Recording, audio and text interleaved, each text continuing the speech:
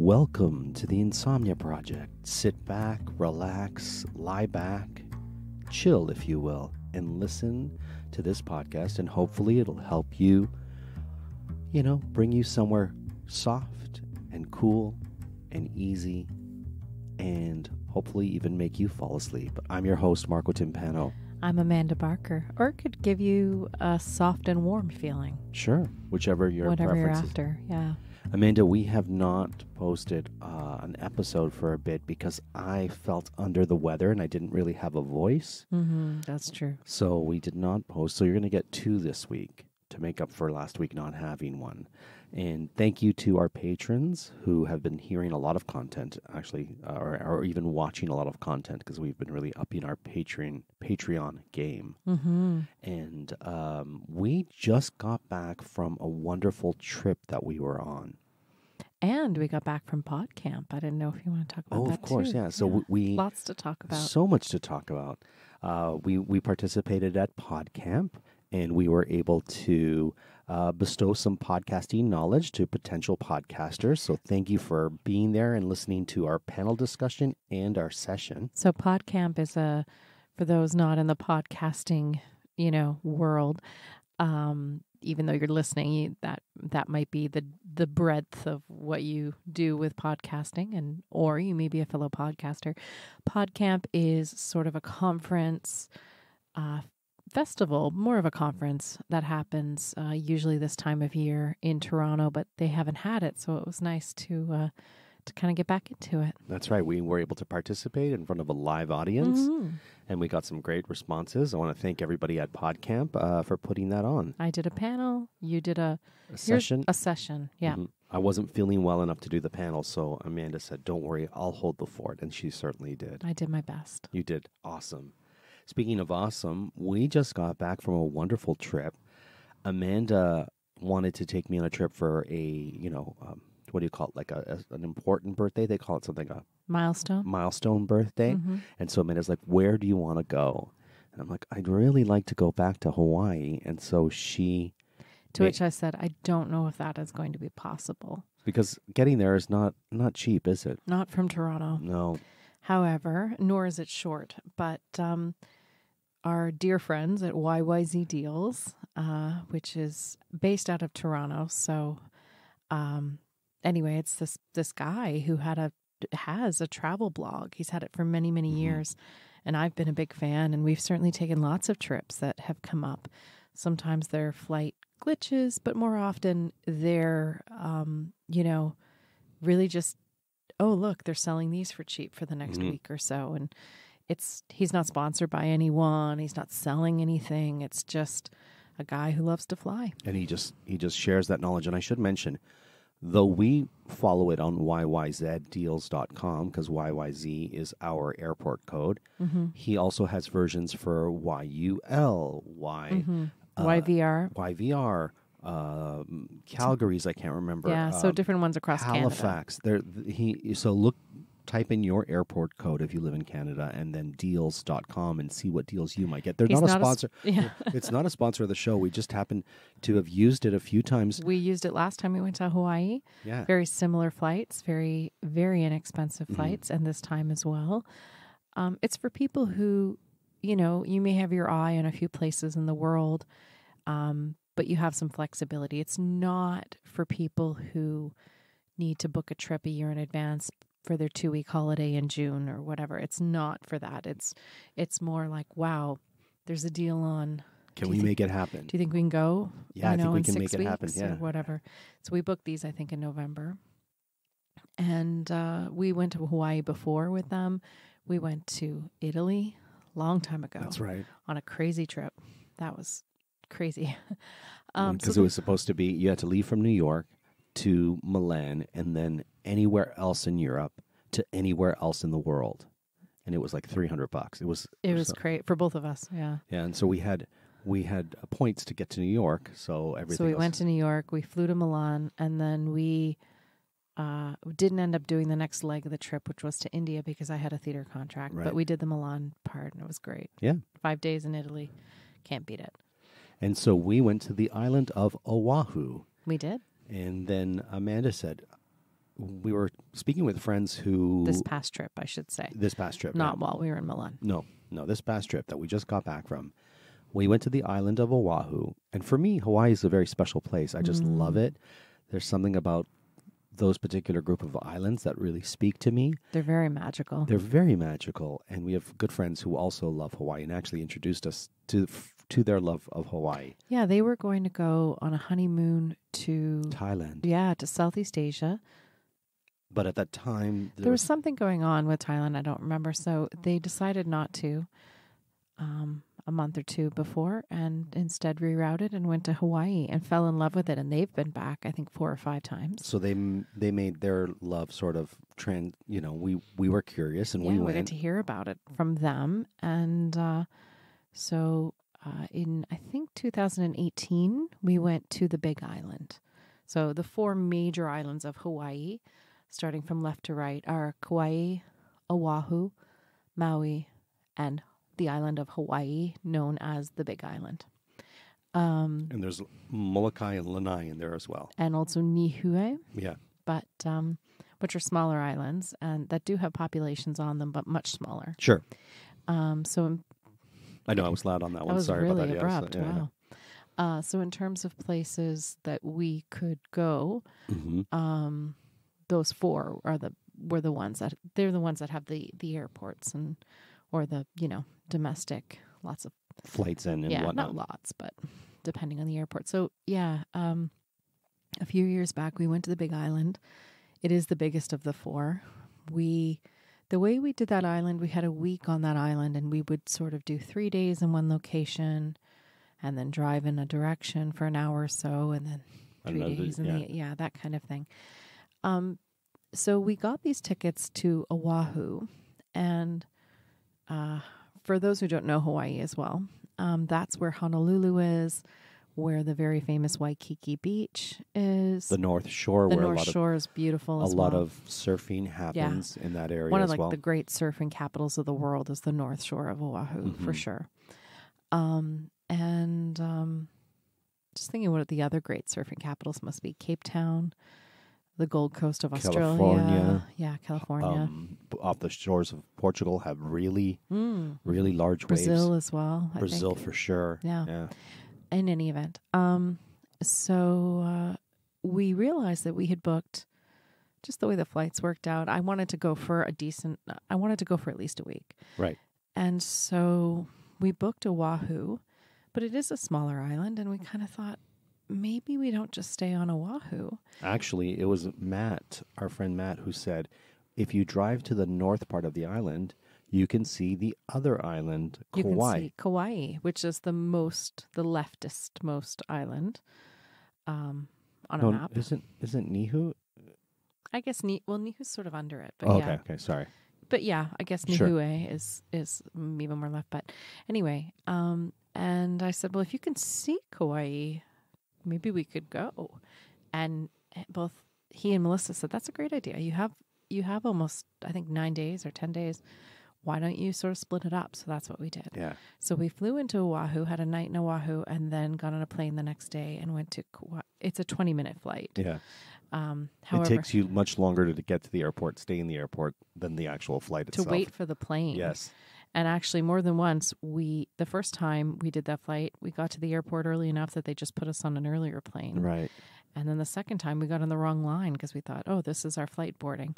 And our They ticket weren't very timely flights. Our tickets wouldn't scan, and that's how we figured out that we were trying to get... get... people in the line trying to go on the wrong flight. But, they sort of leave when they leave kind of thing. And although it was really lovely flying Hawaiian Air. So, yeah, we went to Kauai, and we went to the North Shore of Kauai in the town of Princeville. Mm-hmm. And sort of the famous beach there is Hanalei Bay. And there's lots of beaches up there. That was gorgeous. The interesting thing about Kauai, or one of the things that I fell in love with Kauai, they have a lot of chickens just roaming the island. All these chickens and roosters. Yeah. And so in the morning, there's multiple roosters crowing, cock-a-doodle-dooing. I don't know what you would call that. Mm-hmm. Crowing, a rooster's crow, yeah. Yeah, crowed like from, say, 7 in the morning till 9:15, constant crowing of these roosters to get Yeah. you up. Yeah, they have taken over the island for sure. All because there was a hurricane, I think in 1992, Mm-hmm. that disrupted a chicken coop or two Or several. or several and let loose these hens and roosters. Which was not the story I was told. I was told that explorers, I was actually told, and this is completely wrong, that Portuguese explorers, of which there are a lot, Right. that did come through the islands in the 16, 17, 1800s, they had decided they would leave a bunch of hens and roosters on Kauai so that they'd come back and they'd have dinner or whatever. That's not, I don't know who told me that. That's not the story. I know that explorers left pigs in Florida or Oh, maybe boars. I'm conflating two stories. I don't know, but I know I've heard them leaving pigs so that when they return they'd The have Spanish, some, maybe. I don't know. Like Ponce de Leon and Magellan. This could also all be just, stories that get passed down that are not 100% accurate. Did you learn about the great explorers, supposedly, when you were young? Amerigo Vespucci, which I now know is Amerigo Vespucci. No. Vespucci. I didn't. Maybe I did, but I didn't really. We all had to do projects on them in like grade 4 or 5, and I did Ponce de Leon, the Fountain of Youth. He was looking for. Well, didn't work out. I'll tell you this. We saw, speaking of fountains, we saw several wonderful waterfalls. Oh my God, beautiful. On our travels, including, for anyone who can remember this, if you remember the television show Fantasy Island from its first incarnation with Ricardo Montalban. Thank you. And Hervé Villechaize, and then other people who followed. When the opening sequence happens, you see a plane sort of flying, and you see these two waterfalls that are kind of in tandem. We went to go see those waterfalls. We did, yeah. They're beautiful. Yeah. We saw some wonderful waterfalls. Of course, the roosters, the water. There was certainly a current when we were there. Beautiful snorkeling in Kauai as well. Amanda's a good snorkeler. I'm not such a good snorkeler. What fish did you see this time? I don't know fish names. Well, describe them to us. I think I saw tigerfish. Okay. I saw lots of yellowy fish. Okay. Whatever Dory is on Finding Dory, Finding Nemo. Mm-hmm. I saw her. But that's Dory's blue. Okay. But I think I saw that. Mm-hmm. It looked like that with the eyes on the top and the sort of spout on the bottom. Yeah, I think that fish is called a tang. Like the drink. Yeah. Like the drink. I saw one fish that was really neat. It was like almost like a black and white zebrafish? Oh, well, almost, but it was like speckled, like little stones of white. Mm-hmm. I also saw a very big, looked almost like what I would think an orange roughy would look like very kind of gruff and, but it was gray. Okay, a gray roughy maybe? A gray roughy? It'd be strange if you saw an orange roughy in Hawaiian waters because orange roughy is an Australian fish. Is it really? I didn't know that. I thought it was a Chilean fish. That's Chilean sea bass. I get them mixed up because they're both overfished, right? Yeah. Otherwise known as a toothfish.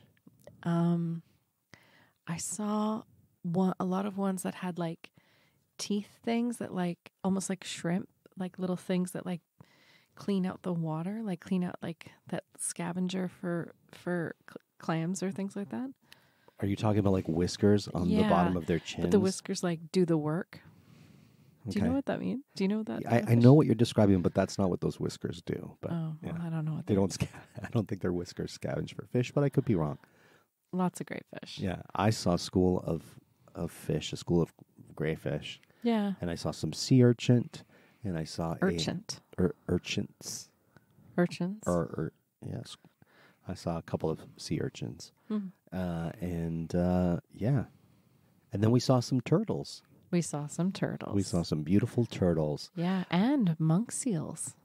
We did see some monk seals. Monk seals on Kauai, turtles on Oahu. I thought Amanda had seen the monk seal because we were looking for a spot on the beach. And what they do when these animals come to shore is oftentimes they'll put like a barrier, just some rope around them to give the monk seal and the turtles their space. And so no one sort of trips over them or disturbs them while they're basking on the beach and resting.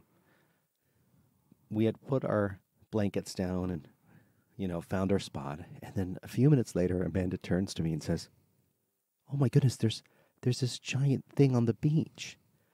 And I said, "Yeah, that's the monk seal we walked by." And it had a huge sign that said, "Don't disturb the monk seal." I didn't see it. She didn't see it. And when she saw it, she was really surprised. It's a really quite big. taken aback when you're lying on a beach and then a gigantic seal is next to you. It's off-putting. Sure. And we saw 3 turtles. Do you remember their names?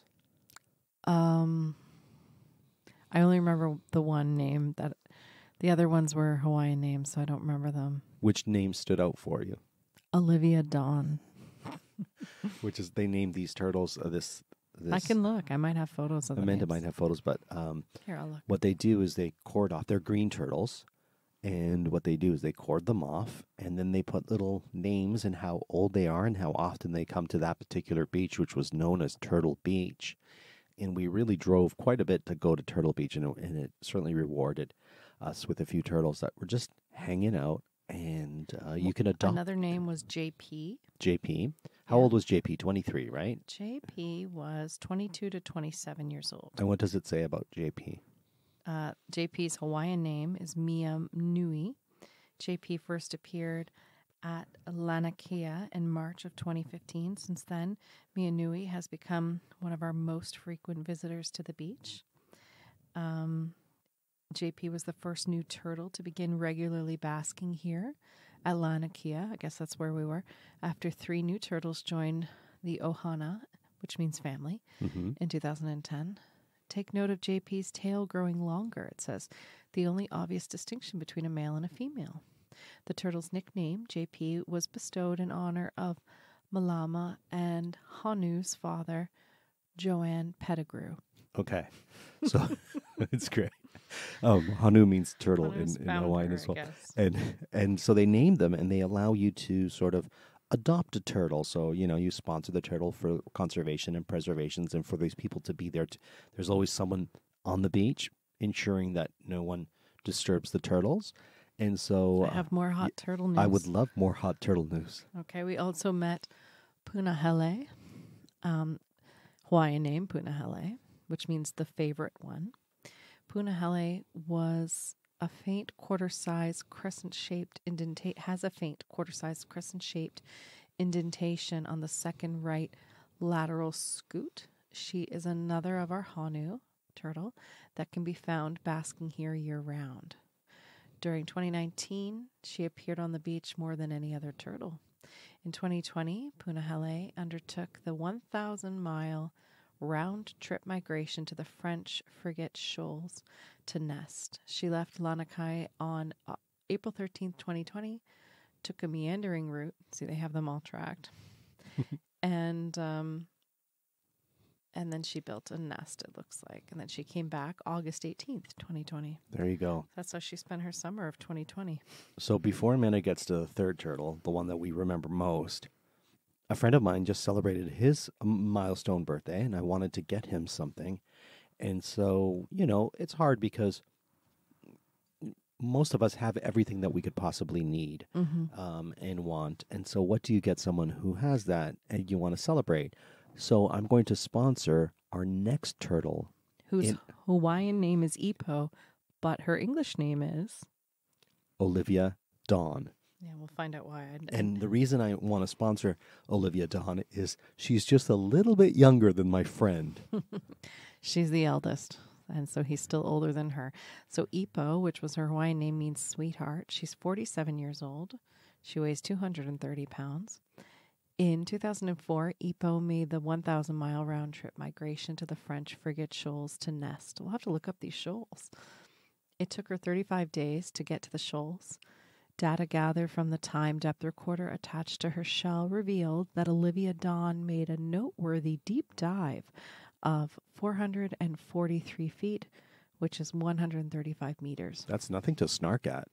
No, I mean, I wouldn't snark at Olivia Dawn, a 47-year-old turtle. It was almost 11 years until she returned to nest again.